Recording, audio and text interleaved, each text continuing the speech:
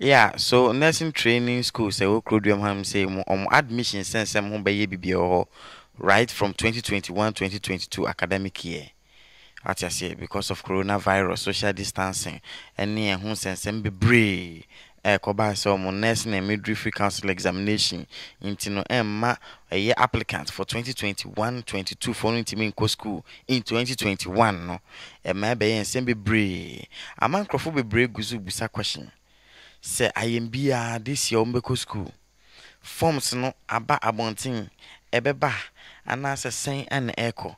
Ne sa ye hu na matnase o online professor director Micky medi emuche mu nyina e de bremu nti wo a wo ye ready so person ko nursing training school anasa person attend the health training institution bia e wo Ghana Crodum hanum say 2022-2023 academic year anasa nia e wo ye nim no me patcho me srew na wo hwe content yi e de akwakosi awiye na ebeboa pa me patcho make sure so subscribe na my drop any exclusive content biya unsa etumi aka so what you say good enti mum yen get straight into it medical explain say ntia amma 2021 for enti mi anko school 2021 na onbasin ekwo 2022 January 12 macheche mu dia chiro in our previous content nim mpacho so oba check your playlist ni mu a oba ko nursing schools no wa check all those videos no oba find it out me making am wo hu say no correct say reasons being to no am 2021 applicants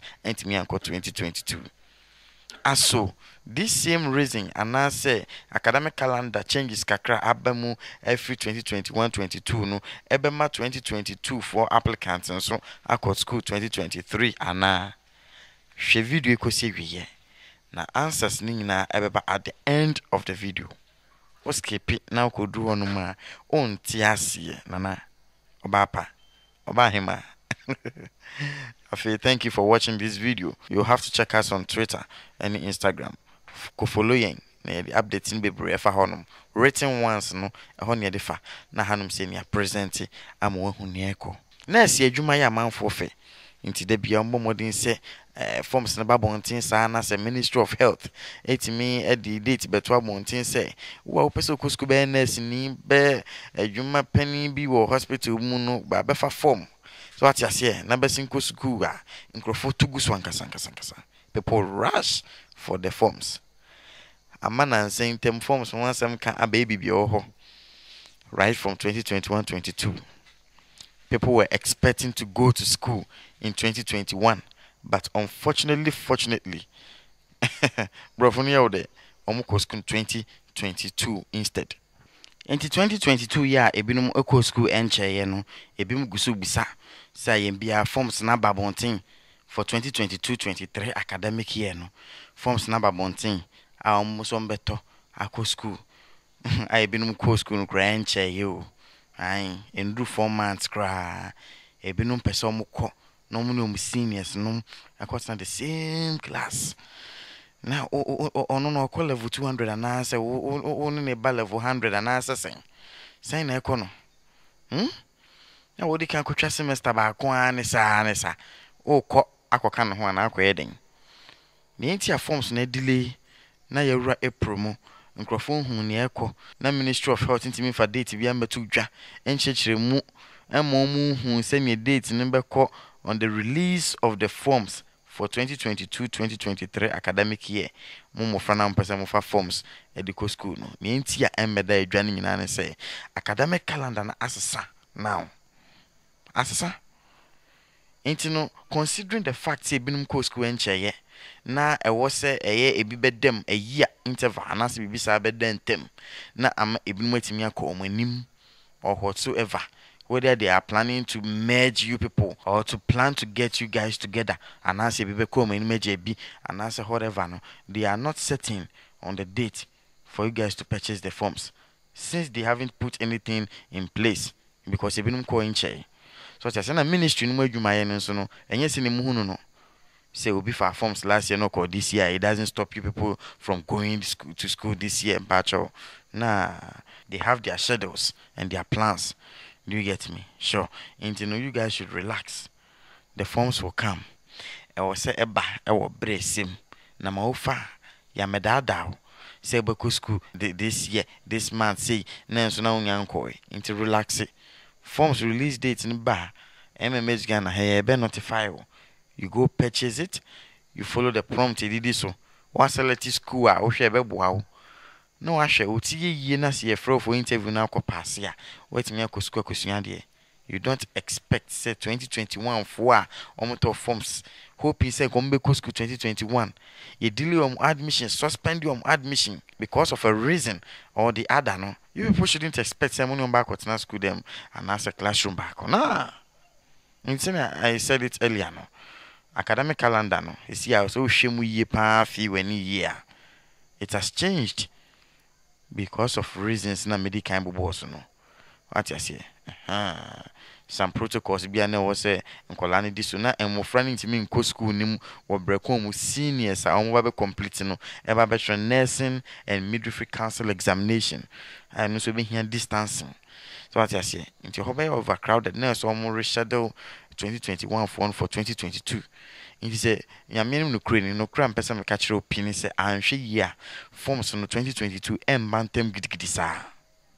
Seriously, even though me nyɛ setting on the date ebeba, but me ebi no mo discuss say April mu. So what I say March ending through to April, but say me share dan fine san to date no so on the exact way you know no me patch that rumor na so make sure say so we expect say bia forms beba very late we year we mu, and that eba beto so say 22 for be school 23. So what I say good into no social media into na you omutimi in 2022 2023 na just say bibia bit messy along the line say bia in September mu na mbeko school na just say the next semester here skipping my bi mu awie and here skipping me bi mu atwere bibia o manima the next semester year 23 mu no ana mo be den mo beko school men kan okra no fenchire mo applicants am pese mo school 2022 yi mu no mo mpa ye papa because we dey calculate bibia o April mo won forms in ba April May June, July, August, September. I was at school. Say 2022 muna be kwampa. So what I say? There will be a closing date. And as a date I will be closing admission. Into April, May, June, July, yimuno, August, yimuno. And if I number ending no. Mube ko interview. Umbe ending interview no so. Asana admission processes. Into by now ka forms na back eh. Into say entimi amba ntema. Na mo make sure say mo be sua ade kakra mo hwe mo achi last year for no omo ko school year 2021 na anase omo ko 2022 yi mo. Is it possible say yen so betimi dia ko 2023? Now when is this going to end? As I apply at the same year obesan ko school. Do you get me? Into better say assessing your way analysis into forms in mind tema. Now you understand what is going on. Nobody will come and tell you this or so fumpo. Do you get me? Sure. So you just have to subscribe to this channel. Uni bibi so what you can subscribe here. Sade kokko na wo ase he ya so when me aso na subscribed di na beka ho a mia bell icon so notification icon so ubon say entaban bi ba be ho, meaning you are ready to get you can say notifications from us. Do you get me? Now if you're watching for an update, send be a forms in the bar only late in purchasing it. Do you get me? Sure. Into na dey bebo wa ni say all the time no we stay connected. You see, BBI online. It can be possible so we call bank. Na forms no available. But no more if watch and through momo. When it's your neck also did that. I don't need to explain myself, Charlie. Into the moment betting their phone online. Into when stay connected to us. Na you say me the bando, me the face and na per se we go school nana. Bosu. You stay connected all the time. Near my update no. Reason T am forms no a delay no matter way. So omo yen hye bi amama ko school this 2022 dia and the forms no enche beba. But 2021 for the na 2 woman no. So omo so mo follow that academic calendar no ama 22 for so ko 23 and the forms no beti me delay kakra. Into mo fancy ma adwum na mo get prepared. Aha na me mu besi bedin the director Micky uko Instagram na search director.micky mepe ewiase nyina mepe na me wo sa what I say umi aso na follow me kama na say mo yade mo follow me pa na mo follow yen so e Twitter ate ase at mmh Ghana ɛkɔ so ana afe director underscore Micky ɛwɔ Twitter hɔ anso nti mo follow na yɛn catch more vibes o online professor ɛne o creative director content creator ate ase a maka ɛwɔ Ghana ha ɛno no ɛnyɛ content we nkwa na yɛde brɛ mu ɛwɔ mmh Ghana fidie so just that mo nurse for no mo ayɛ ama afe update biara yɛn nsa bɛka no yɛntumi mfɛn skip mo because you guys are showing us much love, do you get me? But we run a whole lot of other programs ɛwɔ yɛn channel yi so a ɛyɛ interesting nti no sɛ woyɛ obi a wopɛ entertainment ɛne wobɛseresere kwakwa woyɛ obi a wopɛ nnwom woyɛ obi a wopɛ lyrics, a whole lot. A media house what I say, one of the largest media firms ɛwɔ Ghana ha no anyɛ membie w'ani ahu nti no mo nkɔ so subscribe na mo stay connected ɛwɔ yɛ channel yi so na nneɛma pa nkwa na de brɛ mo aha na mede mbɛsi sɛ forms no ba yɛbɛsɛn hyia until then no any update yɛ baabi a yɛde bɛbrɛ mo why nti yɛda mo ase.